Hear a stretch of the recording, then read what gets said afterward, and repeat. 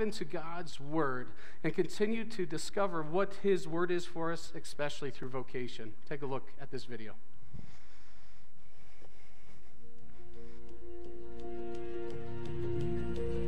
Growth takes time. It doesn't happen in a second. It doesn't happen in a day. It takes patience and sometimes a little water and sunlight. But it's always happening, even when you can't see it. When it is finally accomplished, it is a beautiful thing.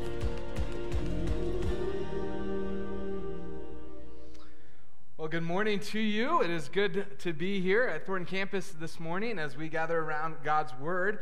It's been a bit since I've been back at Thornton Campus, and so some of you think you're really funny, and you've come up and introduced yourself to me like I don't know who you are, so that's really great. But it's really good to be here as we open God's Word together. For those of you joining online, welcome, and also our other campuses, welcome as well. If you don't know who I am, I'm Matt Manning, one of the pastors here at Crossroads Church, and it is good to be here this morning as we continue our series in Bloom, where we're looking at what does it mean to be a disciple of Jesus? What does it mean to live our whole life as a reflection of what God has done in our lives as we head into Easter? And as we've gone through these weeks of this series, now we're in week 3, as we've gone through the first 2 weeks of this series, what we've noticed is that even at the very beginning of Jesus' ministry, people were starting to realize that Jesus was pretty special. That one day Jesus is walking through town, and there's this guy named John the Baptist who was there, and he saw Jesus walking by, and he said, "Hey, there's Jesus. Behold, the Lamb of God." And as he made that declaration, there was a couple of other guys standing there, and they decided that they were going to start following him. And they were going to start tracking him down and going where Jesus went and all the rest. And eventually Jesus turns on them, and he asks them this very pointed question, and it's the question that's really been kind of the emphasis of this whole series, Bloom. And the question is this, is what do you want? What is it that you are seeking? What is it that you desire? And what we've come to find out is that this is the most fundamental question when it comes to discipleship. That this is the question that rocked my world for a few months during the summer of last year. What do you want? What do you want? It's a piercing question that gets to our heart, our longings, our wants, our desires, that ultimately it is the overflow and the wellspring of which all of our behaviors and actions flow out of. It's a question that invites us into a journey of deeply connecting with Jesus and slowing down to be with Him. It's where we find that faith, that our saving faith, that discipleship is being satisfied in all that God is for me in Jesus. And as we've moved through this series, last week where we left off in our journey is just after discovering an environment that Jesus gives to us, and He says, in this environment is where your discipleship best grows. That in this environment is the environment in which your discipleship thrives. And what we came to find out last week is that environment is an environment of authentic community built around the ethic of love. And the way that Jesus reveals that truth to us is in a quite dramatic way. That it's during the Passover week, a huge Jewish festival that happens every year, where the Jews celebrate their God's faithfulness in releasing them from Egypt during the Exodus and the time of Moses. And Jesus and His disciples are in this Passover week celebrating Passover and all that goes with it. And so they're sitting down and they're eating the feast. They're enjoying dinner together. And in that moment, as they're enjoying dinner together, Jesus drops on them this bomb, that Judas will betray Him. That Judas is the one who will go to the religious leaders, sell Him out, and ultimately that will lead to Jesus' death. And as John, the writer who is writing this account for us, is taking all of this in, his mind is churning as he watches this all unfold before him. That Judas leaves to go betray Jesus. Jesus doesn't stop him. All of this is happening. It's great confusion, emotional turmoil all around. And in the midst of that, Jesus decides to talk about discipleship and what discipleship looks like. And He brings His disciples around Him and He says, look, there's a place that I'm going that you cannot come with. That there's a place where I'm going and you will not be able to go with me. And He goes, as of right now, your discipleship is seen through my physical mark of my physical being here. That people know that you're my disciples because you follow me around. That everywhere I go, you're with me. That the mark of your discipleship is my physical presence. But there's a time that's coming, and it's coming soon, where that will no longer be the case. That people will not know that you're my disciples because I won't be here for you to follow. So I'm going to give you a new mark, a new command. Love each other. And what happens next is quite remarkable and actually launches us into the discussion today around discipleship. If you have your Bibles, I want you to turn to John chapter 14. John chapter 14. As we turn there and read these words together, these words are going to be familiar to you. The verses are going to be familiar to you. And the reason that these verses will be familiar to you is because they are read at almost every single funeral that we've ever been to, that you've ever been to. And while these words bring great comfort to those who have lost a loved one, that my hope is that you'll see that these verses aren't just simply about that, but there's something bigger going on here, that they're telling a grander story that I hope that we'll be able to see today. That at the end of John chapter 13, we have this emotionally charged scene where Jesus tells his disciples that he's leaving and that they can't go with them. And Peter, the disciple whom we love, because of his resiliency and his, this uncanny ability to always ask the question that we want to ask, but that we would never really actually ask in that moment. Like Peter just goes for it. And after Jesus says that he's going away, Peter stands up and he goes, Jesus, where are you going? Where are you going? Wherever you go, we'll follow you. We're followers. Like, we'll go wherever you go. Like, this is a huge moment of confusion. The disciples don't want to believe what Jesus is telling them. They don't want to listen to what Jesus has to say. And Jesus in this moment calmly replies to Peter, Peter, again, where I'm going, you cannot come. But soon you'll be able to come with me. But your time is not there yet.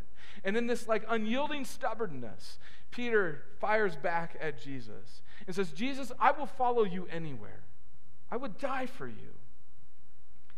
And Jesus goes, no, Peter, my friends, you will cower before dawn.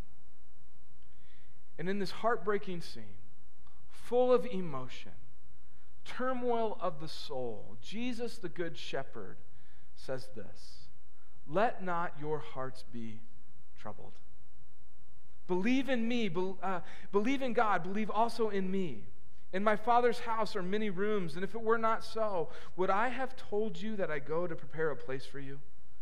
And if I go and prepare a place for you, I will come again and will take you to myself, that where I am, you may be also. And you know the way to where I'm going. And Thomas said to him, Lord, we do not know where you're going. How can we know the way? And Jesus said to him, I am the way, the truth, and the life, that no one comes to the Father but through me. If you had known me, you would have known my Father also. From now on, you do know him, and you have seen him. And Philip said to him, Lord, show us the Father, and it'll be enough for us. If you just show us the Father, it'll be enough. And Jesus said to him, have I been with you so long, and you still do not know me, Philip? Whoever has seen me has seen the Father. How can you say, show us the Father? Do you not believe that I am in the Father, and the Father is in me? The words that I say to you, I do not speak on my own authority, but the Father who dwells in me does his works. Believe me that I am in the Father, and the Father is in me, or else believe on account of the works themselves. Truly, truly, I say to you, whoever believes in me will also do the works that I do, and greater works than these will he do, because I am going to the Father. Now, when we hear these words, they bring great comfort. These words bring great comforts to our souls. And for centuries, these words have brought great comforts to our souls as Jesus points to the great mercy of God that even in death there is life. And while Jesus won't be here in the flesh, he reminds his disciples that at any moment they can experience him through prayer. And even greater than that, Jesus says, I'm going to go and I'm going to prepare a place for you. That one day you will be with me, and right now I'm going to prepare that place for you. All very great truths, truths that we hold on to and cling to as believers. And while all of that is certainly true, there is something here deeper. There's something bigger happening here. That Jesus just isn't so much focused on death as much as he is focused on the disciples living out their lives. That yes, for a moment, Jesus pulls back the curtain of death, and for a moment we get the glimpse of afterlife. But there's something going on here that's richer. That here's what Jesus is communicating in this passage. That the Father shows his love to the Son by allowing him to share in the glory of world formation and recreation. And the Son shows his love to the Father by ever and only doing the Father's will, making and remaking the world to the Father's glory according to his wishes by the power of the Holy Spirit.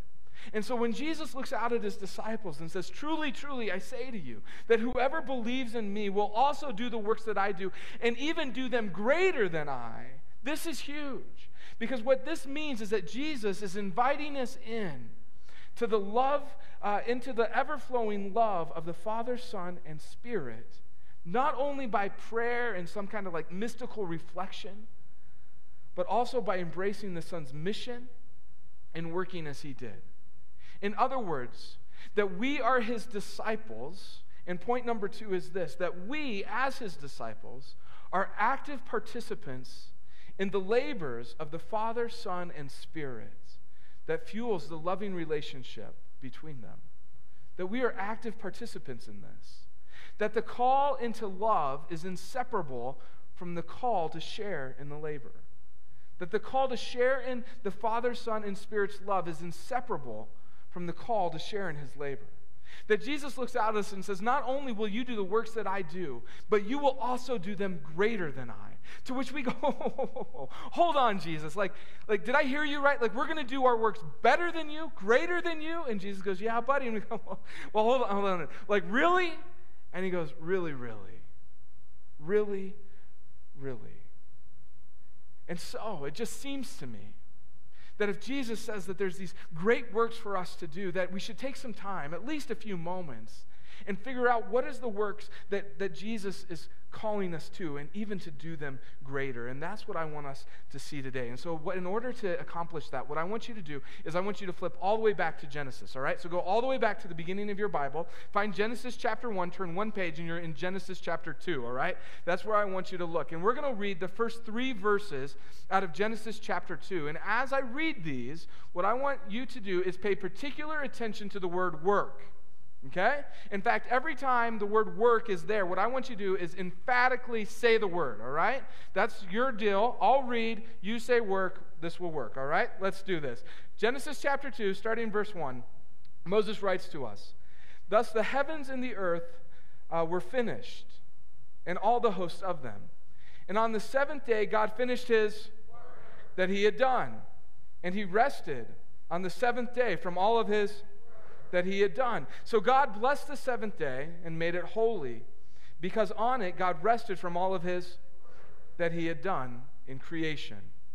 Here's what I want you to notice. That our God is a working God. That our God is a working God. That the way that the creation account is set up for us is that for 6 days God works, creating this world, making this creation a flourishing world. And we're told all throughout the creation account that everything that God did, that it was good, it was good, it was good. That this creation has been set in order. That this creation is flourishing. There's an abundance there. There is life. That for 6 days, God works. And then we're told on the 7th day, he rests. That on the 7th day, he rests, not because he was tired or deserved like a week at the beach. That's not what's going on here at all. What God is doing, what's happening here, is what God is demonstrating for us in creation. What he is modeling is a beautiful rhythm. 6 days we work, and then we rest. For 6 days we work, and then we rest. A beautiful rhythm of discipleship. 6 days you work, on the 7th you rest. At the climax of creation, God creates humans. He creates this couple, Adam and Eve, and he stamps them with his image, literally puts the thumbprint on them. And as they have this thumbprint on them, they are image bearers of this great God, that they represent God's rule and they represent God's reign in creation. But also as image bearers, they are bearing the image of this great working God.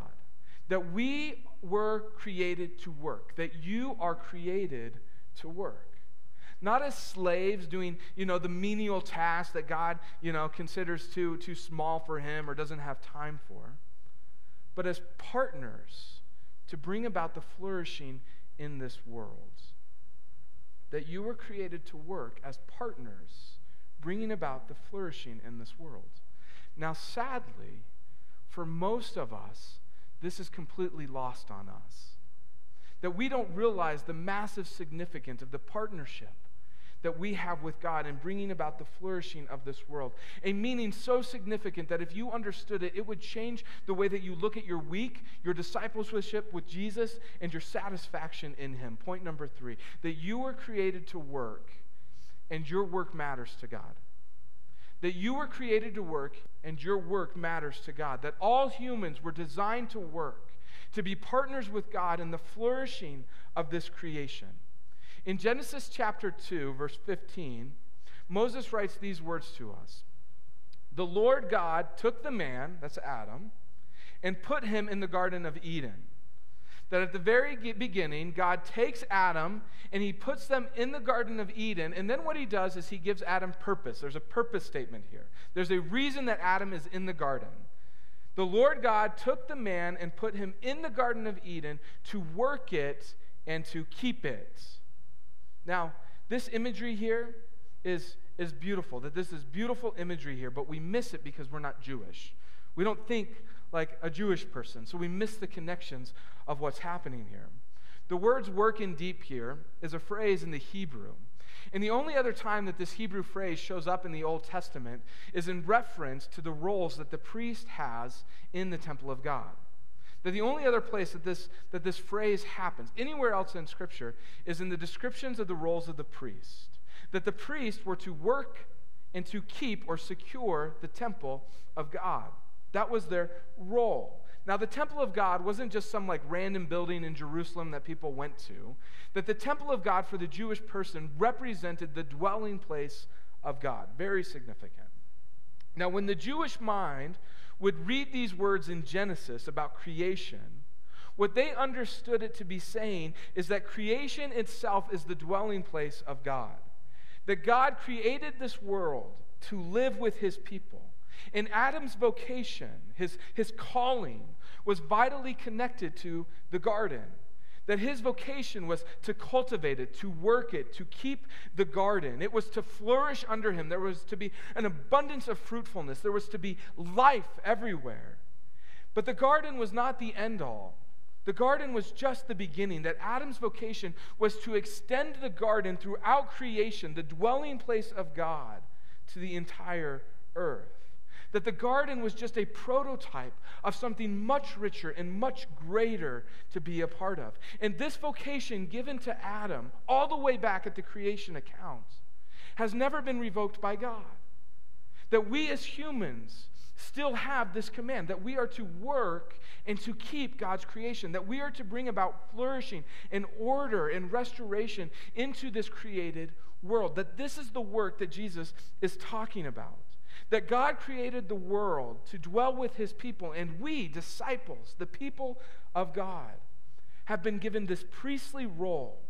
Every single one of us. We have this role to work and keep creation, serving people in order that the world might bear the image of God, the dwelling place where God lives with his people.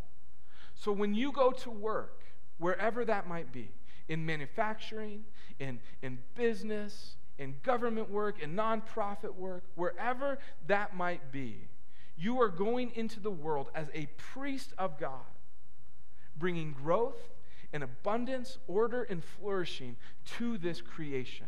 And let me just tell you, if we were ever able to get that, if we were ever able to embrace that and understand work in this way, then we would begin to work with hope, because we would realize that doing our work well is loving your neighbor. That doing work well, anything worth doing and doing it well, is loving your neighbor. That Alex Statler is a guy that goes to this campus. He attends Saturday night. Great young guy. He helps with our young adult ministry, leading that. And during the week, he manages a warehouse. That he manages a group of guys who pull parts for autos, for cars and trucks and all that kind of stuff. They pull auto parts, and they're responsible for getting those parts out into the world for one of the largest auto part corporations, companies in the world. All right? Day after day, this is what they do. They get a number of a part. They take that part. They go find it. They pull it off the shelves. They take it. They make sure it gets delivered. Hour after hour, day after day, that's what they do. Get the part number, find the part, make sure it gets delivered. Now, just imagine for a moment with me if all of those guys all around the world, that every auto part puller off of shelf guy all around the world decided that their job wasn't meaningful, that their job wasn't significant, that nobody would care if they just stopped doing their job, that nobody would even notice. And so one day, they all decide that they're just going to stop doing it. What happens? All of a sudden, transportation ends. People can no longer get to and from work. That food vanishes from store shelves. Gas pumps go empty. Streets are no longer patrolled. Utilities go dead. And that's just one industry. That our work, whether paid or unpaid, skilled or unskilled, glamorous or completely unnoticed, serves human needs. That our work, done well, is loving our neighbors. It is by working, and only by working, that we are able to provide people the needs that they have in order to survive and to flourish in this creation.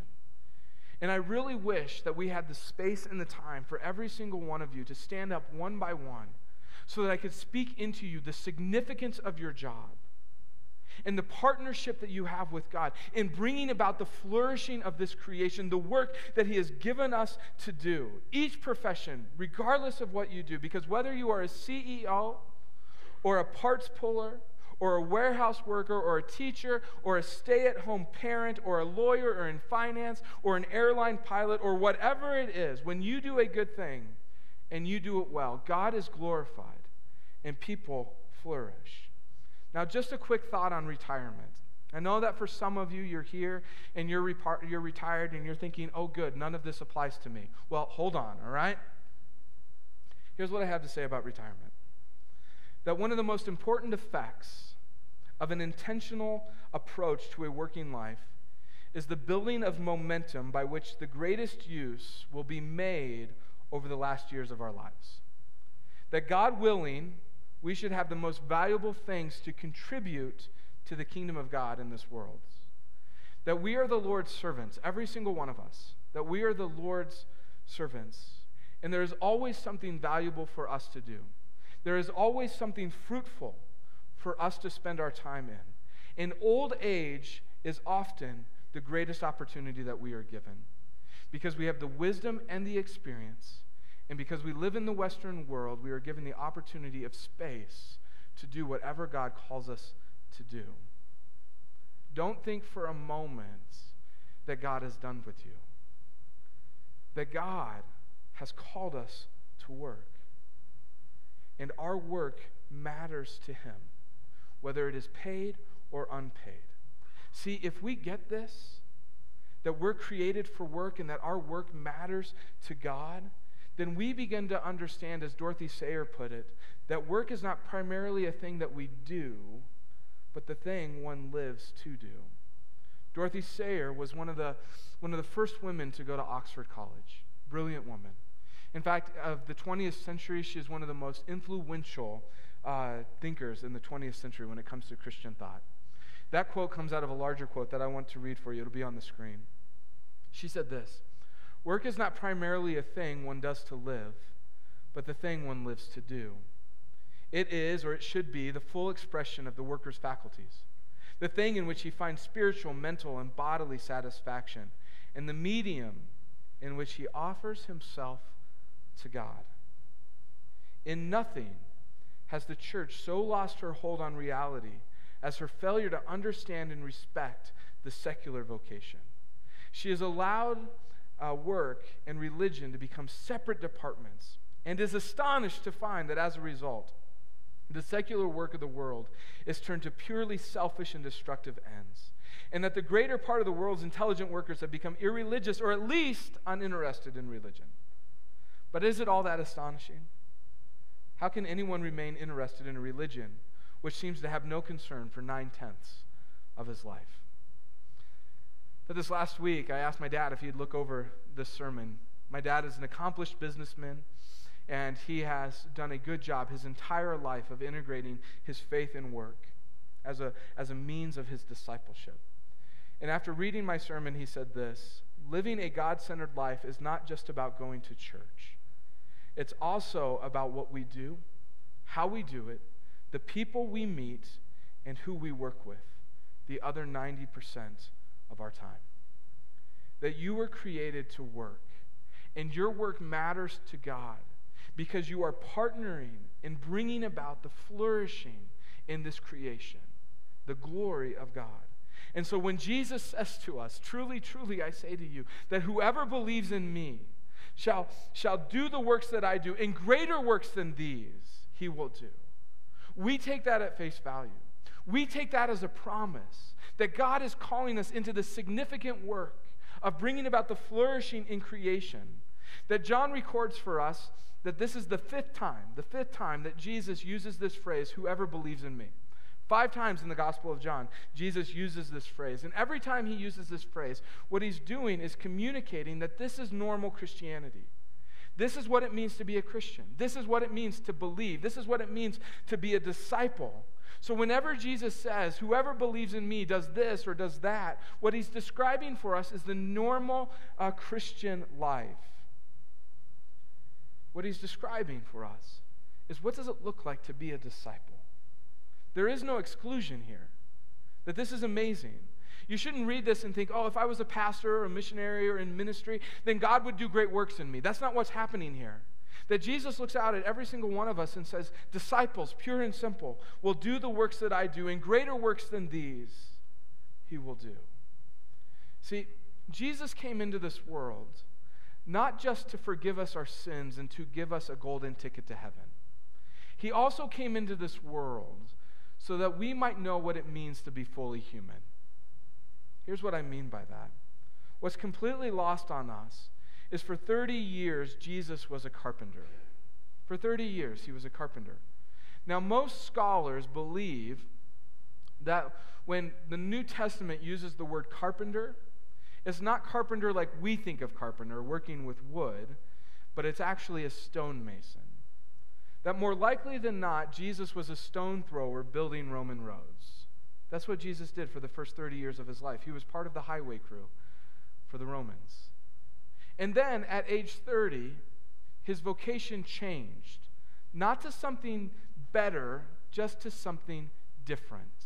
He went from being a stone thrower to being a teacher. That he went from being this carpenter to a rabbi. See, Jesus gave his whole self, not just to forgive sin, but so that we could once again know what it means to be fully human, serving and partnering with God, into bringing about the flourishing of this creation for all of God's glory. And what Jesus does is he looks at you and me and he says, I have gifted you.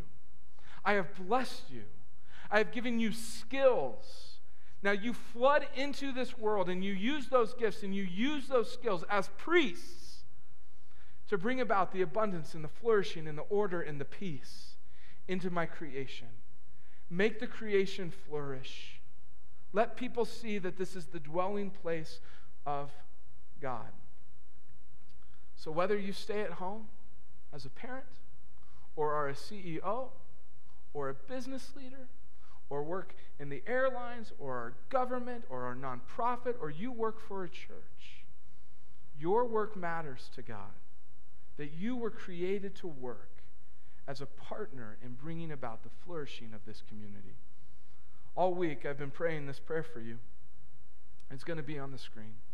That my hope is that every day that you would wake up and that you would say these words, Jesus, what you have called me to do with my mouth and my hands and my feet and my mind, let me do it well, because it is worth doing for your glory in the flourishing of this world. Will you pray with me? Father, we know that your presence is here. And God, as we hear these words and try to wrap our minds around it, Lord, I pray that every single one of us would know the significance of the calling that you've placed on our lives. Lord, that the jobs that we have and the work that we do, that is not by accident. God, that you have placed us there as priests to bring about your flourishing in this creation. God, it is so remarkable to us, every single one of us, when you say that we will do even greater works than you. God, I pray that we would be faithful in that. God, I pray that we would hold that near to our hearts, that we would see that as a promise, Lord, that the works that you have given us to do were set before even the foundations of this world. And so, God, I pray that as a people here at Crossroads Church, Lord, that every day when we awake, Lord, we would say, use our hearts and our minds, our hands and our feet, to do the good work that you've called us to do. And Lord, help us do it well, to bring about your glory. So God, we need some courage. We need some perspective. We need to be reminded about that continually. And so Lord, I pray that you would help us get there. Lord, I thank you for the way that you work and the way that you speak to us. It reminds us of how good you are. It's in Jesus' name that I pray. Amen.